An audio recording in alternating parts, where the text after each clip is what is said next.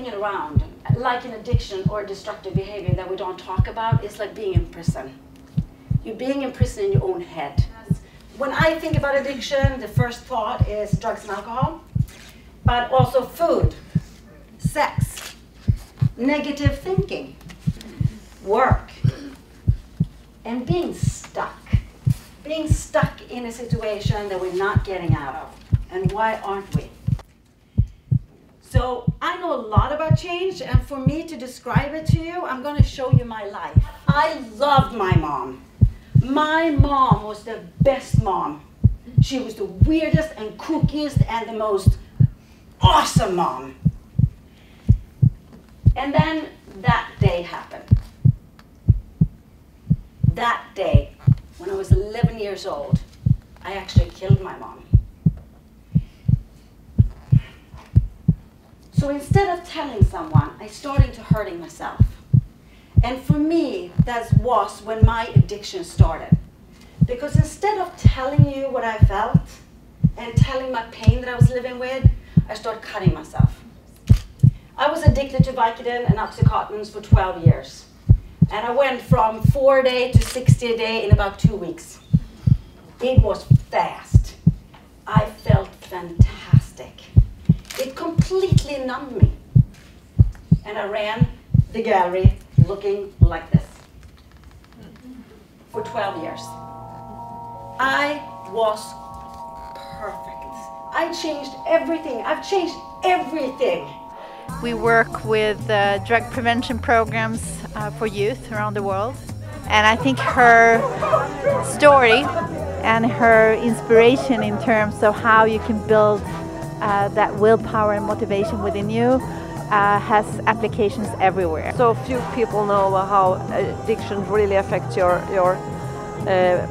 body and your mind and your brain and your whole life. So this is very important. This is what a brain looks like, even if you don't have an addiction and you're stuck in something you're not changing. I'm going to tell you why. Even negative thinking, destructive behaviors. These are not holes in your head. These are pieces that are actually shut down. We have fantastic brains. They can all change. You know who has the power to change your brain? You do. Like I wake up in the morning sometimes on the wrong side and I stay there. I'm like, oh, I'm going to just be in this shitty mood all day. But I can change it if I want.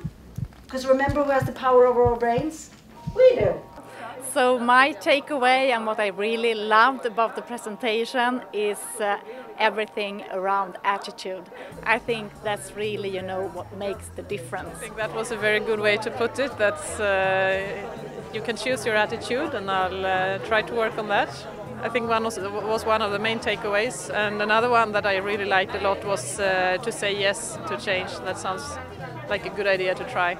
Being here with you, and you're being here with me, and I'm so incredibly grateful for you and for me to be able to speak to you and to be seen. Thank you. So much, Janique. You have given us so much to think about and so much inspiration. Thank you. You are fantastic. And thank you from all of us. It's a little vodka in here. I can assure you. I was very moved by her presentation. It was so powerful. I think she's definitely a source of inspiration for anyone. And she delivered the presentation with such charisma, eloquence, articulation, and genuineness, and really invited us to learn about how to really handle a variety of topics related to growing as a person and handling addiction and recovery and really learning how to change negative thoughts around. So I would say that anyone would be fortunate and lucky enough to have her should snatch her up, because she's probably going to be doing a lot of worldwide tours on this subject.